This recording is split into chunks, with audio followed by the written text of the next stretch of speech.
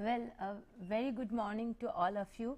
So, in the last class we were discussing about the estimation of flow patterns, why it is so very important for estimating flow patterns, what are the different flow patterns which are encountered during in a vertical pipe, in a horizontal pipe of normal cross section, that means greater than half inch or so, and then when the pipe is heated both in the vertical orientation, the horizontal orientation, we found out the differences in flow patterns, and then we had just started discussing on the flow patterns which we encountered when instead of air we introduce a second liquid. It can be either kerosene, it can be toluene, it can be anything. Okay.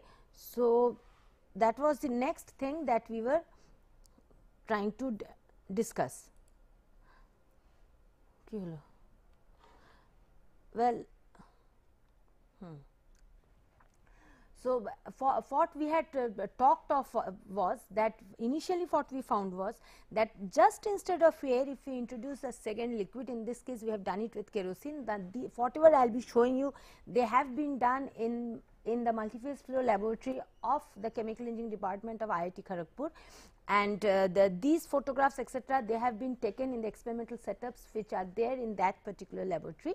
Now, what we see is there are certain differences which come in when instead of air we introduce a liquid. Now, what happens when we introduce a liquid?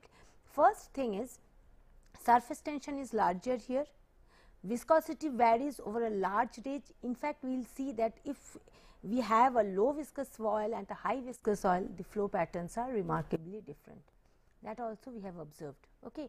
So, this whatever I am showing you today or at the moment, it is for low viscous oils.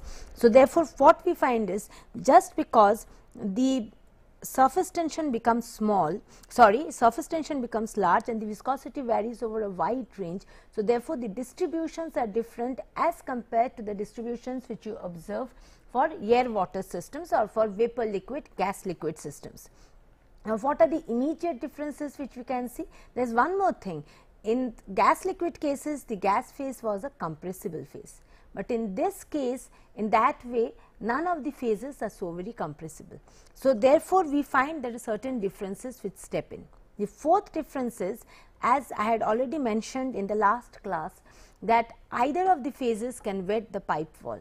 So, therefore, for air, water or vapor liquid cases, what we had when we had a very high gas and a very low liquid, we had something like the annular flow pattern, okay, where there was a thin liquid film and a continuous gas core.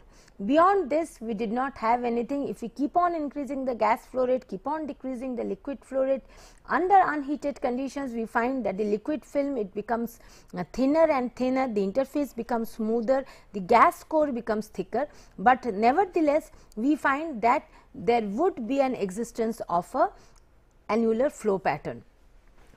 And as we go for higher gas and lower liquid, when the slip is very high, we get a smoother interface, and therefore, we do not get anything beyond the annular flow pattern. On the other hand, we found out that for for liquid cases, either of the liquid can wet the pipe wall. Now, surface wetting properties, they are not very important as far as when we are dealing with quite large pipes where your surface energy is much less as compared to the inertial forces or the inertial energy, gravitational energy, etc., etc. So, therefore, we found out that in this case, depending on the relative proportion of the two liquids, either of the phases can wet the pipe wall and either of the phases can remain dispersed in the second phase. So, as we have shown in this particular diagram, where we have shown kerosene water flow for low viscous oil water flows, we find that at low kerosene, high water, we are distinctly having a continuous water phase with kerosene dispersed in it, similar to the bubbly flow distribution which we had observed for air water cases. On the contrary, when we go for a high kerosene and low water velocity, we find that the entire cross section it becomes blue in color, and in that bluish cross section, meaning that kerosene is a continuous phase, in that bluish cross section we find out small droplets of water are dispersed here. So, therefore, this particular phenomena, the inverting from one continuous phase to the other, as I have already told you in the last class, this is phase inversion. This occurs for liquid-liquid cases and never for gas-liquid or for any other two-phase flow situations. The other thing, just because of larger surface tension what we find, for gas-liquid cases what we had found out, we had found out that initially we have bubbly flow, but if we keep on increasing the gas velocity, then what happens?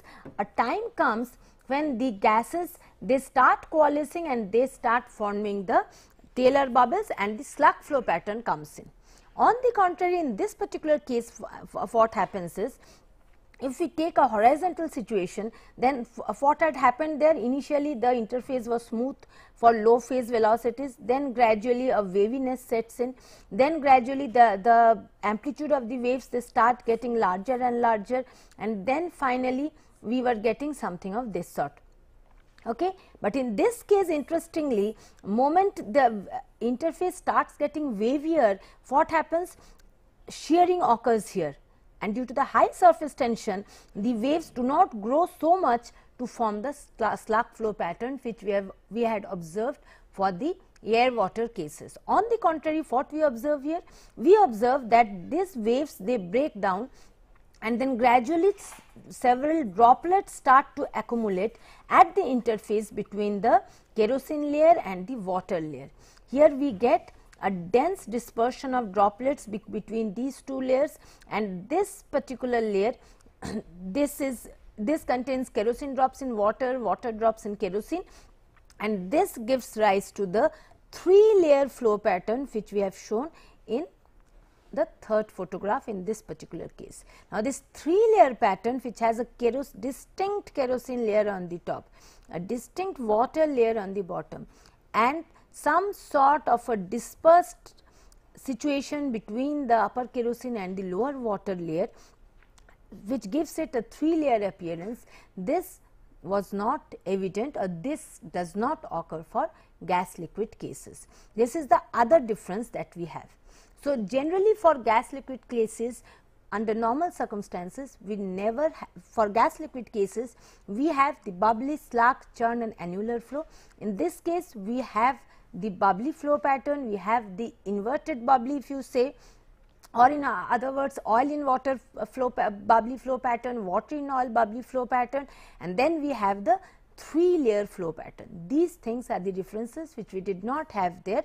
Just by changing one phase, by replacing the air phase with another liquid phase, low viscous liquid phase, that too we find that these are the ranges of differences.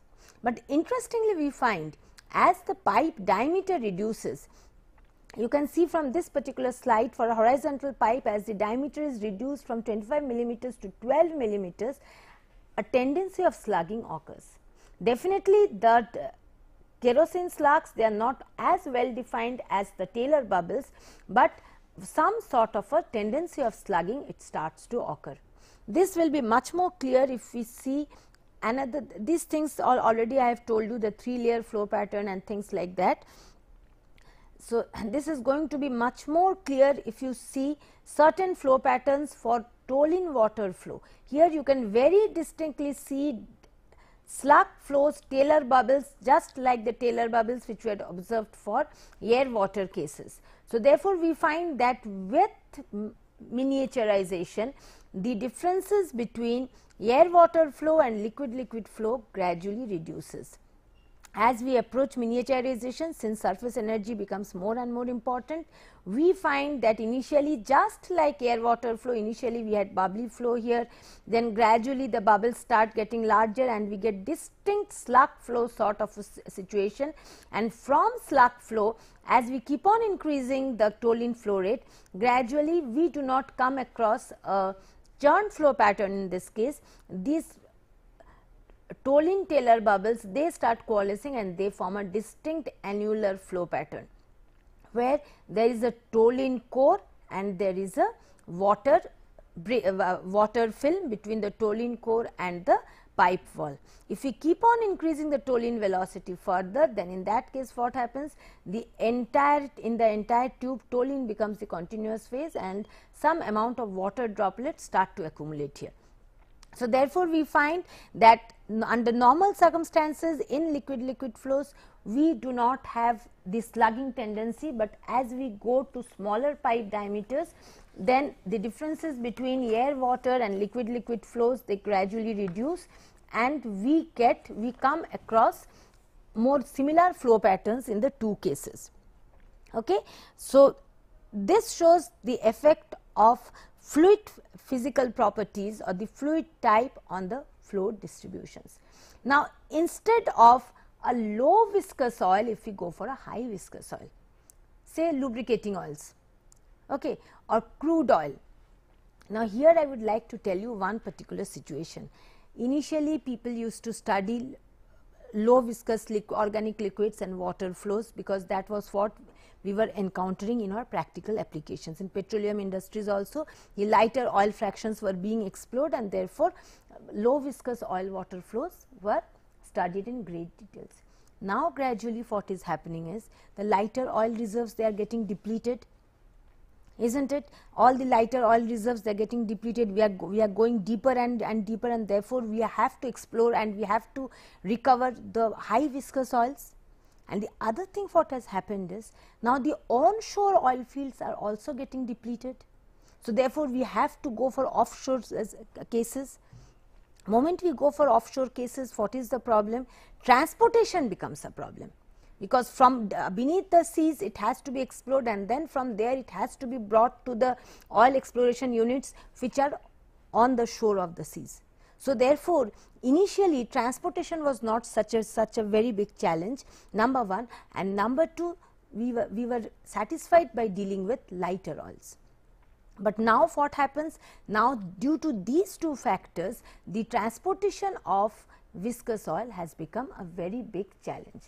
What happens whenever we want to transport high viscous oils, we need a large amount of pumping power, and there have been several attempts to reduce the pumping power. What people try to do? They try to mix up some amount of lighter oil with the heavier oil, so that its viscosity goes down. Another thing they try to do, they try to heat the oil at regular intervals, so that the viscosity goes down, but these things are not very feasible situations. Now, from two-phase flow, what we found out was that a very attractive solution can be proposed, and in fact, we are thinking of working with, in fact, the discussions have also proceeded, and presently a work will be done with ONGC regarding the reduction of pumping power for transportation of high viscous oils. What we have planned to do? We have planned to find out, or rather we have observed that there is something like the annular flow pattern, isn't it? For oil water cases, we call it the core annular flow pattern. What happens under these circumstances? Just like the annular flow pattern, there is a oil core here and there is a water film here. This is known as the core annular flow pattern. For liquid cases, it is nothing but the annular flow pattern that you have observed for the gas liquid cases. Now, in this particular case, we find that if we inject a very small amount of water in such a way that it is the water only which wets the pipe wall and it separates or it prevents the oil core from coming in contact with the pipe wall, then what happens? The frictional pressure gradient, it arises due to the contact of water with the wall. Is it clear to you? Why is the pumping power so high? It is so high just because oil is viscous and therefore, there is a very large amount of wall shear when oil has to be pumped. Now, suppose the oil is prevented from coming in contact with the wall. So, what happens? The frictional pressure gradient, it arises primarily because of the wall shear between the water and the wall. So, therefore, by this, if we can maintain this particular flow pattern, we have actually shown in our laboratory experiments that the pressure drop decreases so much that it is almost similar to the pressure drop which we will encounter if we pump only water through this particular cross section. So, can you imagine the reduction in pressure drop? So, the pressure drop almost for this particular flow situation, the pressure drop is almost similar to that particular pressure drop which we would encounter when only water flows through this particular pipe at the same mixture velocity. So, this results in a drastic reduction of pressure drop, and this leads to a drastic reduction of the pumping power required, and therefore, this is it is a very attractive proposition as far as oil exploration is concerned. So, therefore, this particular idea we had got from our studies of two-phase flow only.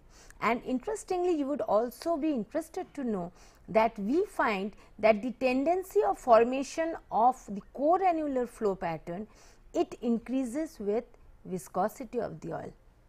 That means, the more viscous the oil is, the more it has a tendency to stay in the core annular flow pattern, which is an extremely fortunate situation.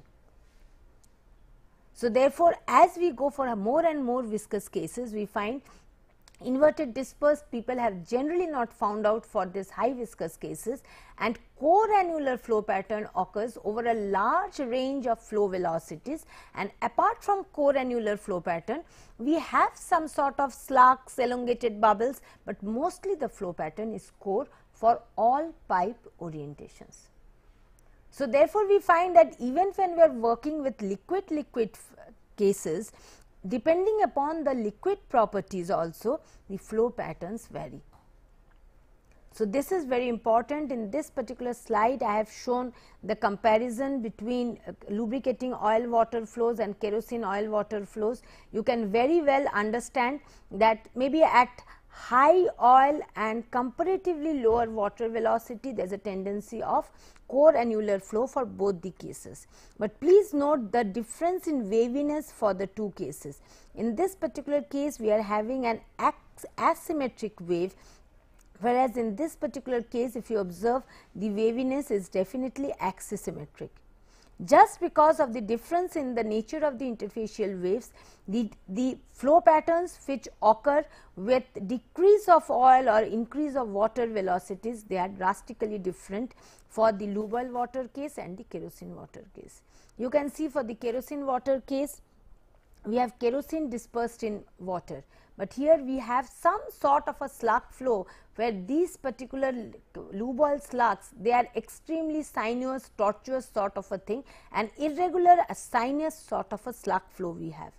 So, therefore, you can see the differences in the distribution between lube oil water and kerosene water flows under comparable or under identical flow velocity conditions, same pipe diameter, they are for downflow situations.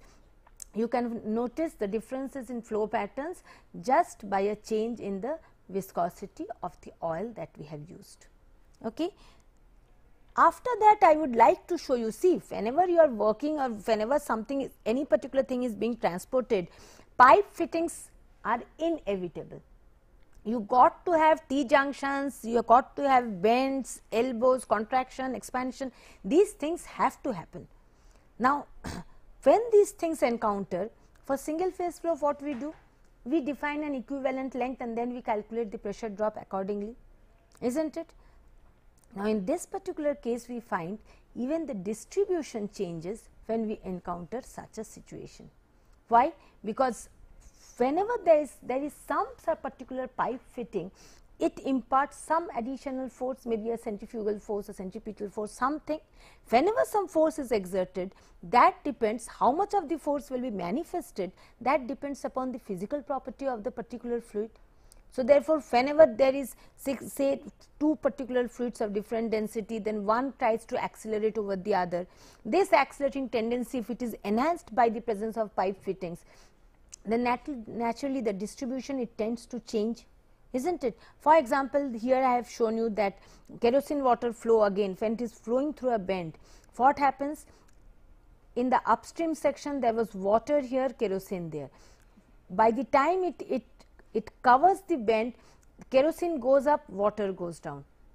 So, naturally there is some sort of a film inversion occurring. If you, I don't know how much clear it is, there is some sort of a film inversion occurring from the lower portion, water shifts to this particular portion, and this is one particular thing which a bend brings about.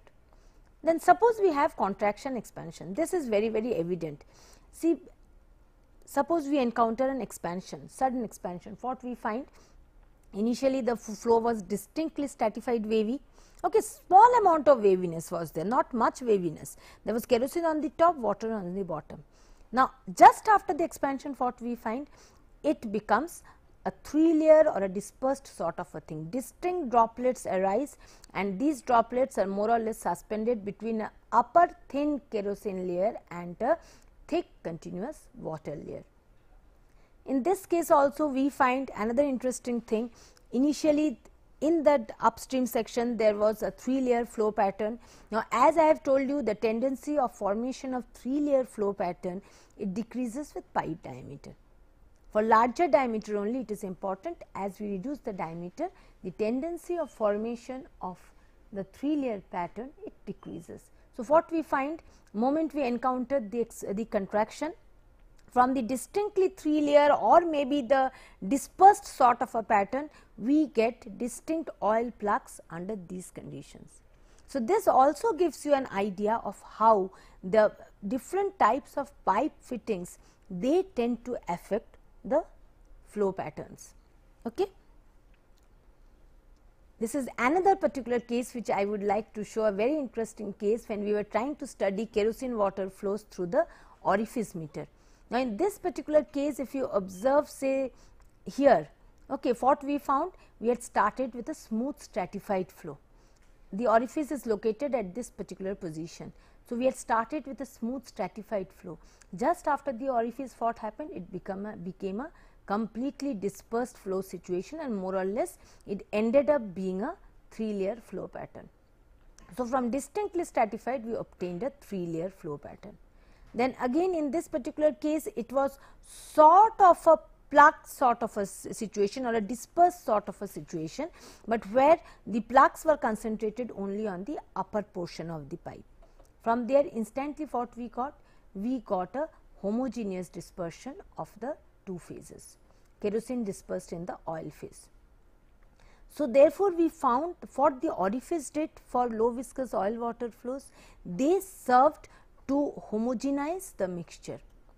They reduced the separation between the two mixtures, and every time we find what is happening, if we start with stratified smooth, we get a dispersed. If we start with a plug, we get a more or less uniform emulsion. We start with dispersed flow, we get almost uniform emulsion. When we have a uniform emulsion, it becomes whitish in color. You must have observed emulsions, they are so well mixed, the droplets are so fine and they are so well mixed with one another that we cannot identify the difference between the two phases, and it becomes a uniform, a whitish, a frothy appearance. So, here it is very clear that the two phases can be distinguished clearly, but in this case it becomes a whitish appearance where nothing can be distinguished.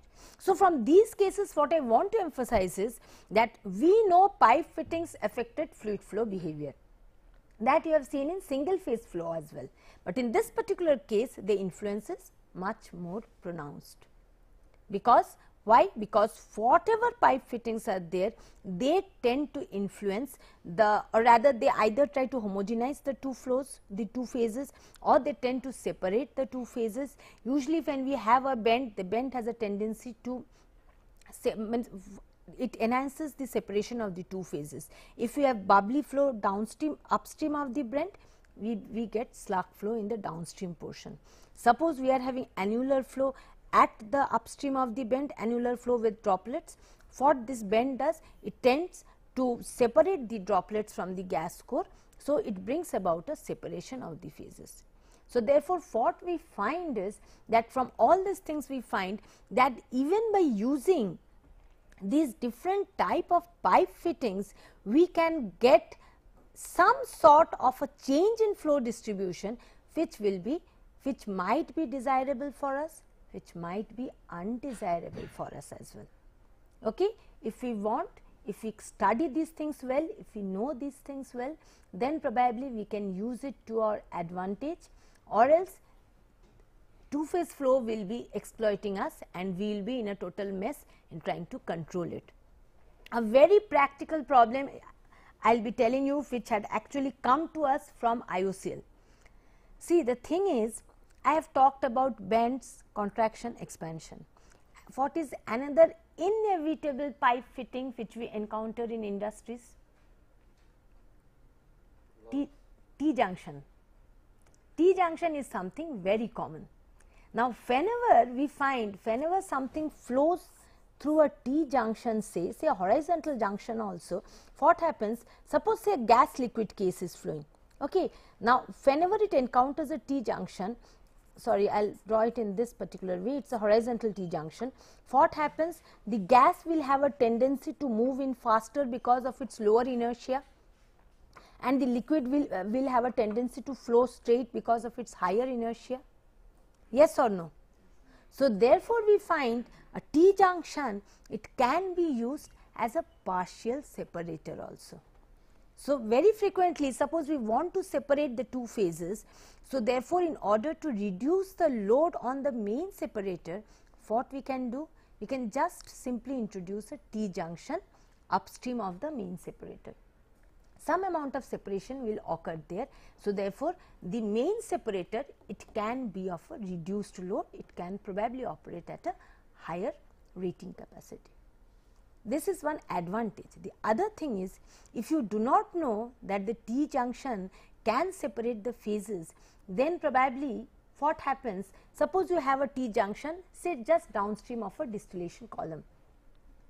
So, you have designed the distillation column according to a particular feed composition, is not it? Accordingly, you have decided the number of plates, you have designed the distillation column, agreed? Now, there is just a T-junction before it. In the T-junction, what happens? Partial separation occurs. So, the feed composition with which you have designed, that feed composition does not enter the distillation column now. And what you find? You find that your distillation column is not performing well, and you do not understand why it has happened at all, is not it? So, therefore, you have to know these things. The practical problem which had come from IOCL was, they were operating under a particular circumstances where in their distillation column, they were introducing a feed of say crude oil and natural gas. This was being introduced in one of the distillation columns. Okay. Now, due to some particular reason, they had an enhanced supply of the raw material. Okay. Now, for this enhanced particular supply, what they have to do? Either they have to increase the size of the distillation column, is not it? Or in other words, what they can do is, suppose initially the entire feed rate was 1 meter cube, now it has become say 1.5 meter cube. So, now for what they thought of doing is, initially 1 meter cube was coming. So, now what they thought is that let the entire 2.5 meter cube come, we will design it in such a way that only 1.5 meter cube enters this particular distillation column, and 1 meter cube will be diverted here, and it is going to enter another distillation column, say DC2. Okay. And therefore, or else what is the other thing that you can do? You can simply dismantle this distillation column and you can construct another huge distillation column capable of handling this 2.5 meter cube of feed which you have now. So, naturally, dismantling the whole thing, constructing a new thing, it is much more expensive. So, what they thought, no, this is not a very good proposition, we will simply bring the whole thing, we will divert it at a T junction, and then we will take them to two different distillation columns. In that case, what is going to happen? No, DC1 is already existing. So, distillation column 2, DC2 will only have to be constructed, and these pipe fittings, they are quite cheap. So, therefore, with another DC2 we can just perform the distillation operation, it is not going to be of much problem. But when they started doing this, what they found out was, the main problem was they found out that none of the columns were operating to their desired performance. and they were getting very surprised because they thought maybe the design of DC2 is not correct, but DC1 was existing. Then also why was DC1 not giving the desired performance? They were completely at a loss to understand this particular situation. So, they came here and they contacted one of our faculties to know what can be the probable reason of this. What can be the probable reason that by just diverting the feed or just by dividing the feed, we are putting the same quantity of the feed, everything else is same, we have not changed anything, but DC1 is not operating properly. So, then we found out what was happening was that when they are using a T junction, this acts as a partial separator. So, therefore, more amount of liquid and less amount of gas is now being introduced to DC1. It was designed for a higher amount of a gas and a lower amount of liquid. So, therefore, now it is operating for a changed feed condition, and due to that particular reason the performance was not getting proper. So, therefore, what was the suggestion that we gave? The suggestion that we gave was that you cannot take the entire feed mixture and separate it in that particular way. What has to be done? Say suppose the feed is in this particular in one particular container, we have say gas, it's gas and liquid, let us say. What we have to do? We have to first bring the total, say the 2.5 meter cube, we have to first bring it to a separating any particular sort of a separator and separate the gas and liquid. Then liquid we have to take out from there, and this liquid have to be introduced or have to be diverted using a T junction according to the proportion that we require. Say suppose initially we required 0.75 meter cube of liquid and 0.25 meter cube of liquid. So, that we can do for the liquid separately. Similarly, for the gas again, let the gas be taken out separately and then let they be diverted across a T junction. Then this particular gas and this particular liquid, they have to be mixed up somewhere, from where they should be fed to the DC1, so that the composition is maintained here. Is it clear, or should I repeat this thing? It is clear? Repeat. What was the problem? Initially they were having a crude oil, natural gas, raw material mixture, okay? And in that particular mixture they were feeding it into a distillation column, and the distillation column was performing distillation, okay? This two-phase mixture was a feed.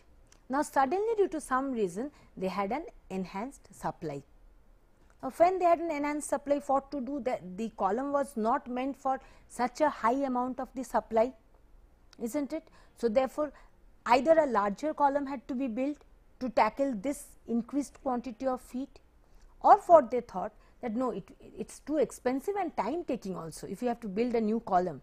So, what they thought, it's easier that, well, let the column exist, we will introduce that amount of feed for which it is made. Say if it is made for 1.5 meter cube of feed, now we are having 2.5 meter cube of feed.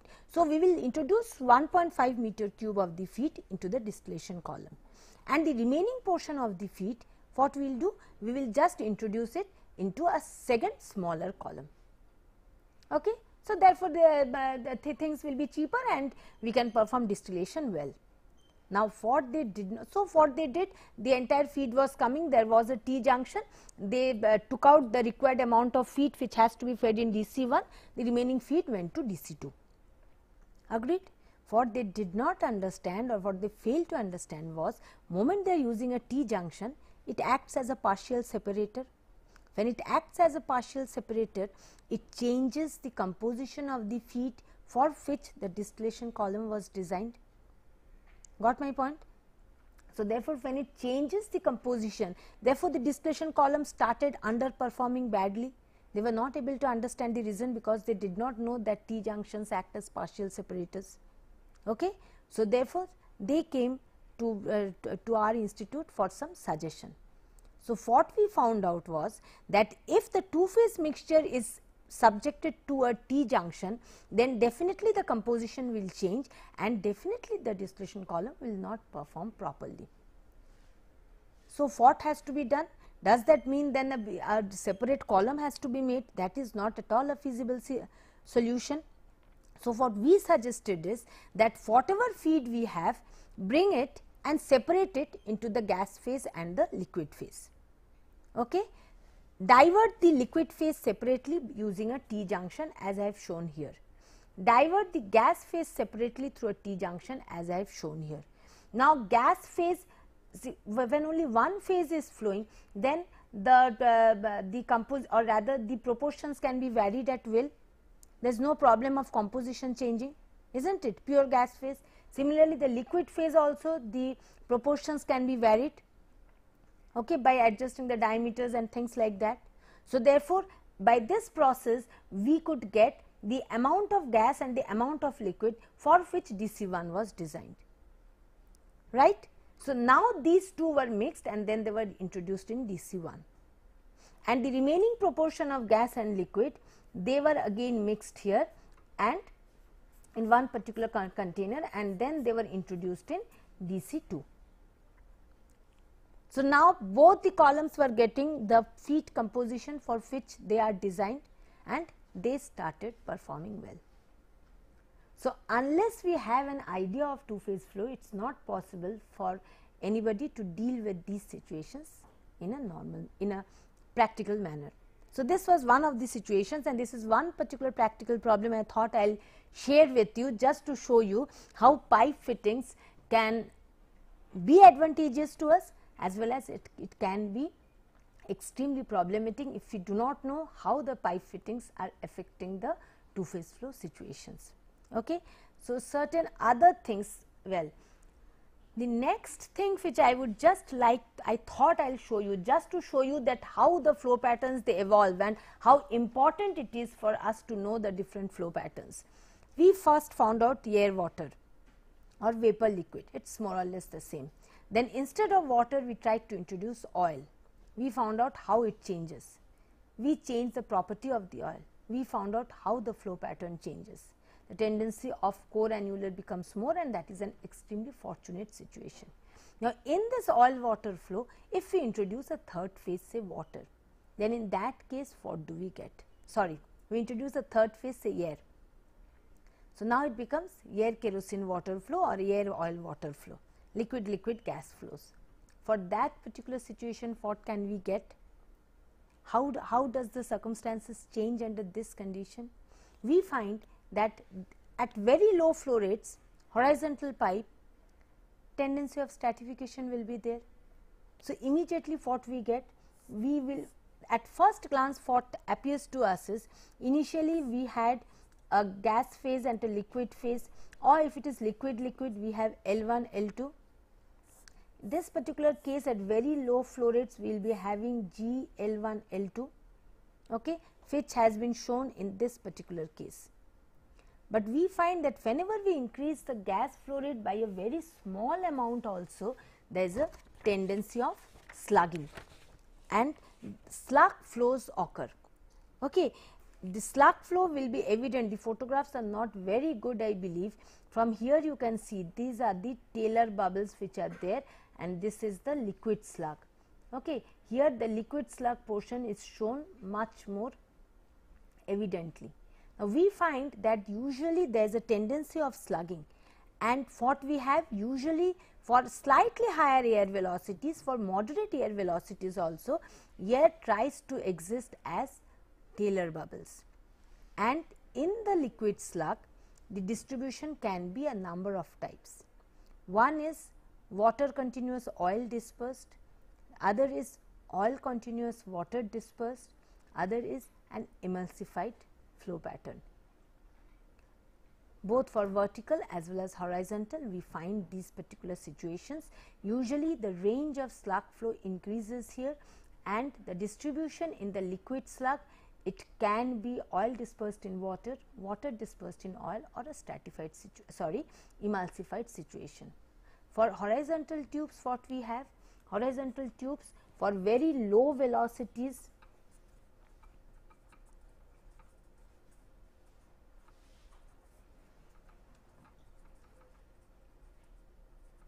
we have the 3-layer flow pattern. Okay. As we increase the velocity, we find that slug flow sets in. We have something like huge slugs, just like we have in gas liquid flows, and we have a liquid slug and a Taylor bubble. Now, this liquid slug, it can either be stratified. So, stratified liquid layer can be there, stratified liquid slug. It can have droplet sort of a thing. So, therefore, we can have water in oil dispersed liquid slug, we can have oil in water dispersed liquid slug, and we can have an emulsified liquid slug as well. And interestingly, in this case also we find that in the liquid film between the Taylor bubble and the pipe wall also, there can be some particular, say it is a water film with oil droplets and so on. So, therefore, with the introduction of a third phase also, we find that more or less the patterns are the same type. It is usually slug flow, it can be a 3-layer flow, it can be a dispersed flow. Say when water is very high, kerosene and air both are at very low velocities. Then we can have a completely dispersed flow also. Or say kerosene is very high, water and air are at very low proportions. Under that conditions, we can have a dispersed flow pattern also. Okay. But under for a wide range we have slug flow, but even for these known flow patterns also, the distributions become slightly different by the introduction of the third phase. Why? Because if you have to analyze such flow patterns, you have to consider the Taylor bubble is fine, but for the liquid slug, if it is stratified, then some stratified model has to, some separated flow model has to be used. If it is dispersed, then some sort of a homogeneous model has to be used. These models we will be discussing later, right. Now, suppose these are some general flow patterns which we would like to discuss. You should be knowing the different types of flow patterns which exist under different conditions. So, this is about gas solid flow patterns. Now, where do we get gas solid flow patterns? Pneumatic conveying and fluidization. These are the two applications where we come to encounter your gas solid sort of flows. Okay. Now, in under such conditions we get that usually the flows can be broadly classified into a dense phase and a dilute phase. You can very well understand the difference between the two, isn't it? Dilute phase, very less amount of solid, larger amount of gas. Dense phase, larger amount of solid. Now, the transition between the dense phase and the dilute phase, it is usually defined by the choking velocity. Now, we have two types of choking velocities. One is the different types of choking velocities that we have is, one is the slugging type of choking velocity, it is known as the accumulated choking, and the other one it is known as the classical choking velocities. Okay. Now, within the dense flow regimes, we have, for the dense flow regimes, if you notice, we have the slugging, the bubbly flow, the slug flow, the turbulent fluidization, the particle rain, and the separated plug, or this is almost like the plug flow pattern or the slug flow pattern in this particular case. So, we have these types of flow for the dense phase situation. Now, from the dense phase, if we have to shift to the dilute phase, the transition is usually governed by the choking velocity. Now, this transition occurs when the gas velocity is reduced at a fixed solid phase, then under that condition we find that we shift from the dilute phase to the dense phase, isn't it? That the solid loading is kept constant, gradually the gas velocity is reduced. So, then we come from the, we have a transition from the dilute phase to the dense phase. Now, there can be two types of we define two types of choking velocities. One is the accumulated choking, the other is the classical choking velocity. Now, accumulated choking velocity we get when the condition, when the dilute flow becomes non-slugging. For example, from here to here, when the condition when the dilute flow becomes non-slugging is called accumulated choking. and this is related to the accumulation of solid at the bottom of the pipeline. Okay. So, therefore, when it is the transition becomes, or rather the dilute flow becomes non-slugging, we have the accumulated choking condition. And the condition when the dilute flow becomes slugging flow, from here we get a slugging flow, then it is called the classical choking. It is related to the formation of this gas slugs. Now, remember one thing, both pneumatic conveying and fluidized bed systems, they are designated for different tasks, but more or less they have got many similarities. For example, for both these systems we find in the dilute flow we have different phases like turbulent fluidization, fast fluidization, slugging fluidization, bubbling flow, fluidized flow, and all these types of things. Both the systems they have, and the dilute flow regimes, they are characterized by suspension flow at high gas velocities and low solid loading. Okay, we have this suspension velocity or this suspension flow we have. Now, remember one thing, although the fluidized beds as well as pneumatic conveying, they have the same type of, or rather they are used for different purposes, more or less the same type of flow patterns they occur. But the thing is, for fluidized bed we find that for pneumatic systems this particular suspension flow, it is a desirable condition. We want to have suspension flow for pneumatic conveying, and for fluidized bed this particular regime, it occurs just as a bypass process when we want to empty the column or when the inserted sample has a wide size distribution. Only under that condition it occurs. So, under certain, depending on the application, under certain situations we might want a flow regime or we might want to avoid a flow regime, but whatever exists they are more or less similar, no matter what is the application for which we use it. The other thing is, when a wide particle size distribution is there, we find that the large particles they are fluidized at the lower part of the column, and the fine powders they are carried over by the dilute flow regime. These are quite evident things, and when we reduce the gas velocity, what happens? The suspension flow it gets halted, and when the suspension flow gets halted, we find that some particle clusters they begin to they might appear, and the flow regime which occurs after the appearance of particle clusters, this is known as the fluidized flow. So, initially what happens when we reduce the gas velocity, the suspension flow it gets halted, particle clusters start appearing, and just after this we get the fluidized flow regime, or the flow regime is termed as fluidization. The turbulent fluidization regime, when do we get this turbulent fluidization regime? When there is extreme particle turbulence without large discrete bubbles or voids. When there are large discrete bubbles or voids, it is slug flow regime, and for turbulent fluidization regime there is extreme particle turbulence, but there are no discrete bubbles or voids. And this slugging flow regime, that is characterized by a particle dense phase transport which is facilitated by bubbles whose size is comparable to the pipe diameter. And the bubbling flow regime, it is characterized by smaller bubbles. So, slug flow they are characterized by larger bubbles, bubbly flow regimes they are characterized by smaller bubbles. In both the cases the transport it is facilitated by the air slugs or air plugs which are there. Now, in pneumatic conveying we have two other flow regimes which we do not have for fluidized bed. The first one is known as the plug flow regime.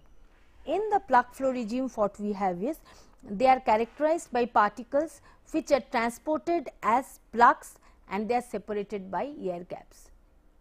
Okay. So, therefore, this particular situation we do not have for fluidization, we have it for pneumatic conveying. Here what do we find? That there is a plug flow regime, there are particles which are accumulated as plugs and they are separated by these particular air gaps. And sometimes what we find, these particles they fall from one particular plug to the next, and then it forms something like the particle rain. This occurs when the cohesion force between the particles is smaller than the particle weight. Under this condition we get this. And the worst scenario for designers of pneumatic conveying is blockage. Now, this particular flow condition which causes blockage, that can also be considered as a kind of flow regime. So, these are the different flow regimes which we have for gas solid flow patterns. You will find that they are more or less similar to whatever we have studied for gas liquid flow patterns, like we have bubbly flow here, we have slug flow here, and of course, we have a fluidized flow here, which we usually there we used to call it as the dispersed flow pattern. It is sort of that. Okay? And in this particular case, we find that since particles, the moment we have particles, they are rigid, a solid loading becomes important. Due to that, we have this dense phase and dilute phase differentiation, we have something like the particle rain, we have suspension flow, we have fluidization and things like that. Okay? So, these were the different types of flow patterns which we studied for gas liquid, liquid liquid, gas solid and such other cases. Now, among the wide range of flow patterns that we have studied till now, it is quite evident that whatever we have studied, so if we notice little critically, we find that we can differentiate them into three types. One is the separated flow pattern. What are the distributions which lie within the separated flow pattern? It can be the stratified flow, the annular flow, film flow, jet flow, etc., etc. Okay? So, therefore, within separated flow patterns, we have stratified, annular and things like that. The other extreme is completely mixed flows. One is completely separated, the other is completely mixed. Under this condition, what we have the bubbly flow patterns, the droplet flow when it is liquid liquid, or it can be mist flow for heated cases, okay, liquid droplets in gas. Then we have oil in water, water in oil, all sorts of such dispersed or completely mixed flow patterns, they fall within the dispersed flow pattern. And just like in single phase flow, we have laminar, we have turbulent and we have a transition. Here also we have separated, we have dispersed and a transition between the two. And interestingly, you will find that for most of the circumstances, we operate in the transitional regime, which comprises of the slug flow pattern, of the 3-layer flow pattern, and also when you study about the annular flow pattern, you will find ideal annular you hardly get. It is either the droplet annular, bubbly annular, things like that, where bubbles are dispersed in the oil in the liquid core, or maybe droplets are dispersed in the gas core and so on. So, therefore, ideally speaking, unless you have very high phase velocities or very low phase velocities, you hardly get completely separated or completely dispersed flows. Usually we encounter mixed flows, and that complicates the situation for two phase flow circumstances. So, therefore, here I just have the schematics, just in summary, the different schematics which show the dispersed flow patterns, the transitional flow patterns, as well as the mixed and transitional flow patterns, so that we can just in a nutshell you can have an idea regarding these things. Now, once you have learnt what can be the different flow distributions, the next important thing is you know the distributions, but you also have to know under what conditions different distributions exist. Unless you can pinpoint that under this condition this distribution will be there, under that condition that distribution will be there, unless you know this thing, it is no use learning the range of distributions which are available. So, therefore, in the next class we will be dealing with how to represent the range of existence of the different patterns under different flow situations. And after that, what I have decided is, see, we have talked a lot about flow patterns, flow regimes, etc., and how your conduit orientation, your fluid type, your pipe diameter, all these things, how they influence the distribution. Now, in the next class, what I have decided is, what I will do is, we will take the simplest possible case of two phase flow. What is it? A single gas bubble rising in a liquid. Simply a single gas or some particular air volume rising in a liquid. And we will see that even for this particular circumstance also, how the conduit characteristics, how the fluid properties, they affect the rise of the single elongated bubble. So that it will give you an idea that when both the phases are moving, then how complicated the situation can be. So, I conclude here the more or less the flow patterns we have discussed. We will be discussing the range of existence of the different flow patterns, and then we will be discussing simply the simplest case of two-phase flow and how it is affected by different circumstances, and we will be continuing our discussion in this particular way. Thank you very much.